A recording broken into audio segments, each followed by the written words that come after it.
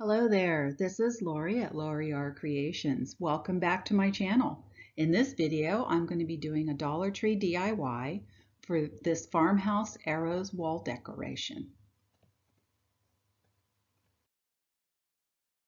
So for this project, the things you need to have on hand are one of the Dollar Tree metal welcome signs, two Dollar Tree 36-inch skewers,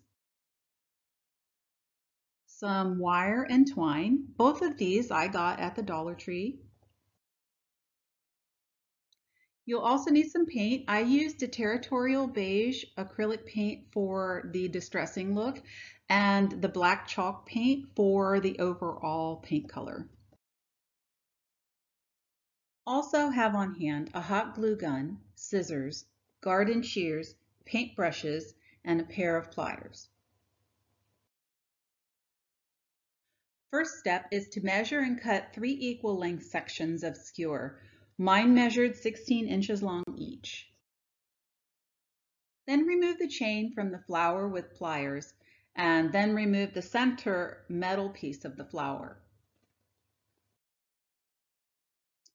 Now separate the flower layers and mark your cut lines on 3 of the larger petals for the arrow tips with a Sharpie.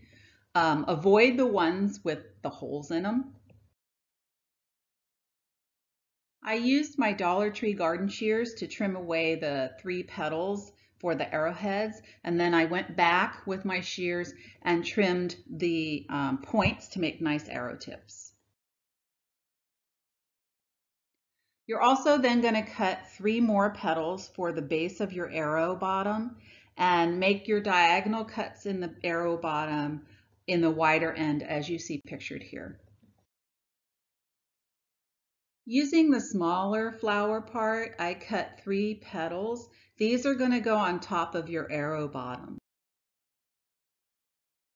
So then I used hot glue to attach the arrowheads to one end of each skewer with the color side down. That helps to give a nice groove for you to lay your skewer in.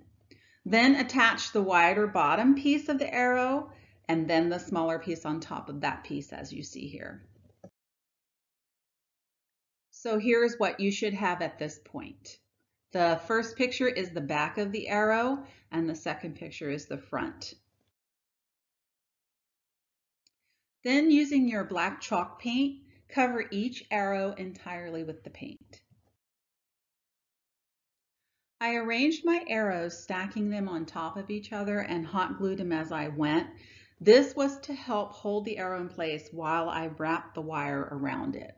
Once I got the wire wrapped, I added a little more glue in the crevices around the wire to help give some stability to each of the arrows.